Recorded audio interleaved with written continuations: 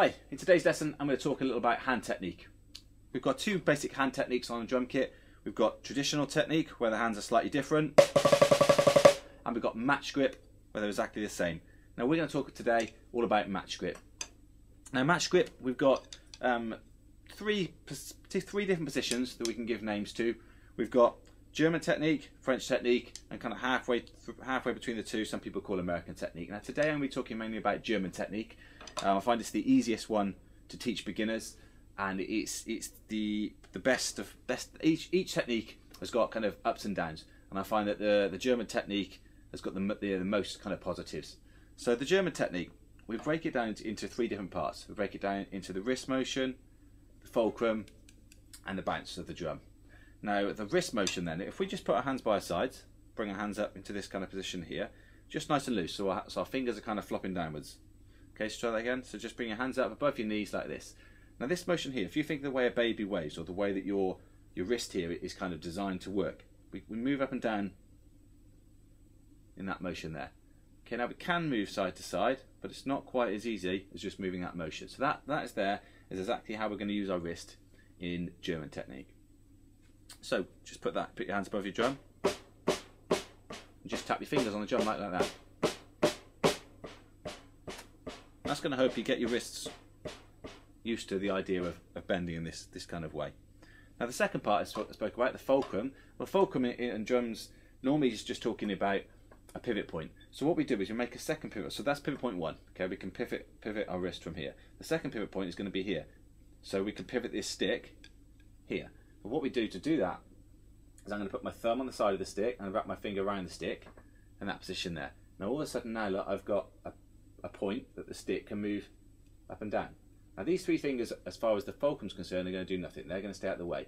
So here, if I put a pin through my thumbnail, it should go right through the middle of my thumb, through the middle of the stick, and then through between this knuckle and this knuckle of my first finger. And that's the first position there. Then what I do, the pads of the three fingers, so these parts here where your nails are, we're just going to place them lightly on the stick. And that's the motion.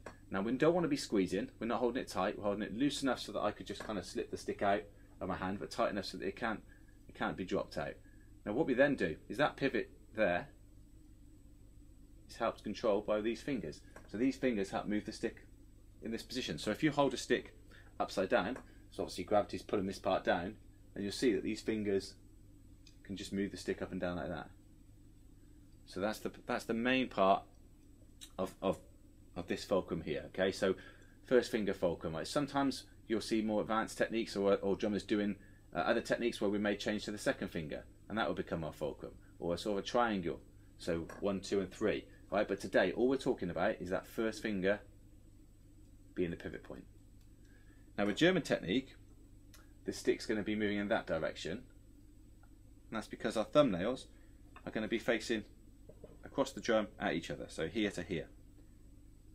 So if you just hold your sticks down by your sides, bring your sticks up, similar to we did when we were using our loose hands, then your thumbs should be facing each other, your palms should be facing straight to the floor, and we get this kind of angle in the middle of the drum. So part one, bendy wrist. Part two, fulcrum, fingers being used to move the stick. Now I'm going to jump in one thing here, right? When I first teach people this technique, what we normally find is they try and just use lots of fingers. So if I hold my stick really tight, it's kind of like the fingers are doing this motion here. We don't want that, right? It's a tiny amount of finger motion, which causes a lot of movement of the stick. Now the third part of this technique is going to be using the rebound or the bounce on the snare drum. We've got a tensioned head here, so if we drop something on it, it's going to bounce back up. So with a stick, see if I can catch this. If I drop it, it bounces straight back up. Now it never bounces straight back to the same height, but it bounces probably about here. Well, what we're going to do now is, if you imagine that was a ball on the end of there, and I'm bouncing it, I want to try and get the stick to bounce back up to pretty much where it came from. So if I'm throwing the stick from here, it's probably going to bounce to about here, and I'm just going to put it up that last little bit. So we get this motion here.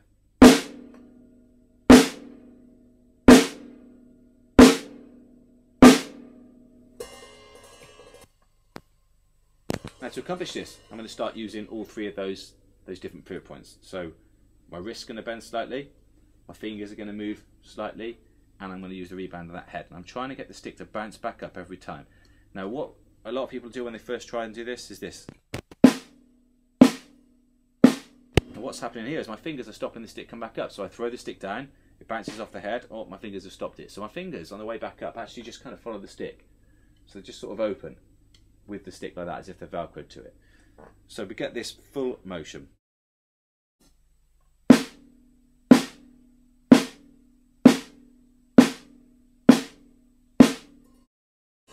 Now if you imagine you put a coffee cup in the middle of your drum and it stained it, we're aiming for that sort of size area in the middle of the drum. So we've got to have room for both sticks to hit in that same sort of area.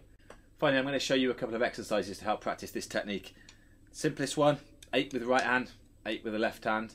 Then we're going to do what's called double stops, which is both hands hitting exactly the same time. So 8 with the right hand, 8 with the left hand, and 8 double stops. I'll show you that now.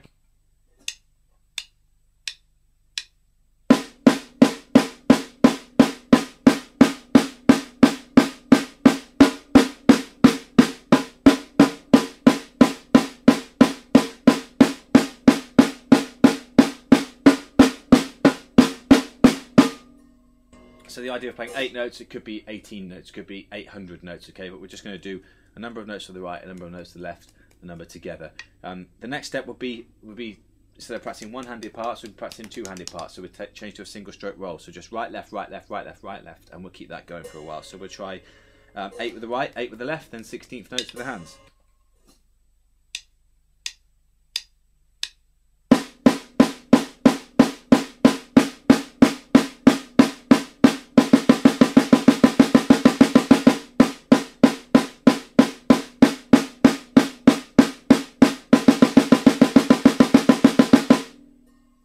And then finally, I try and put some dynamics in there. So I may do crescendo. So I'll just crescendo each one of those sections.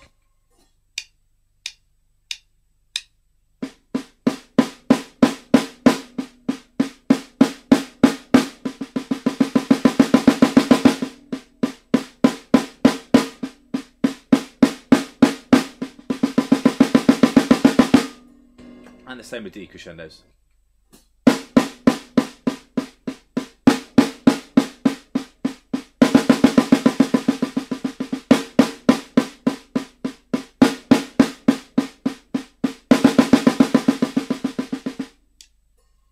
And that's the German technique.